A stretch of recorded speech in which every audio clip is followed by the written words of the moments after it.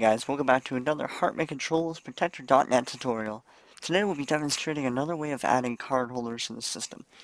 Protector.net allows the ability to bulk import a large quantity of users and credentials via a CSV file.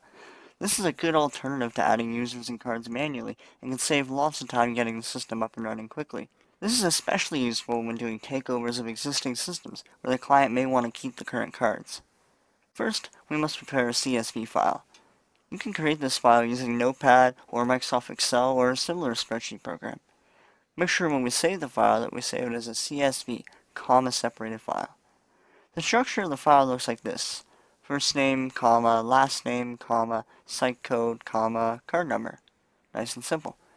Please be aware that special characters in first name and last names are not permitted. Let's go ahead and save this file. In Notepad, just change the drop-down menu here to All Files, and we'll put it on our desktop. Import.csv.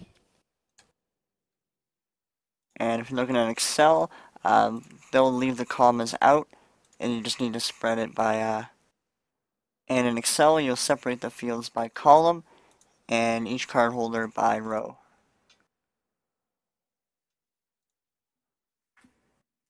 Once you save the file, we can import it.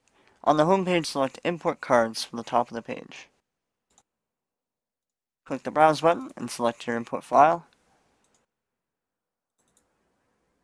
Click the Parse button, and you'll see the records in the file appear on the screen. If there are thousands of records in the file, this may take a few moments. Select an access group that these users will be placed in when imported. If you desire to place the users into different access groups, we suggest splitting your CSV file into several smaller input files. Select a crisis level to be applied to these users.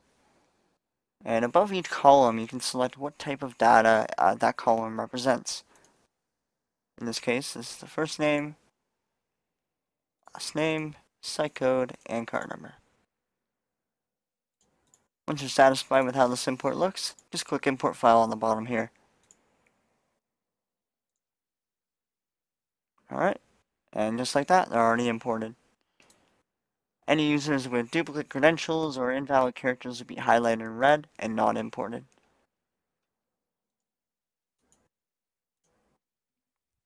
Always make sure you do an update in the controllers or wait for the auto update procedure to kick in.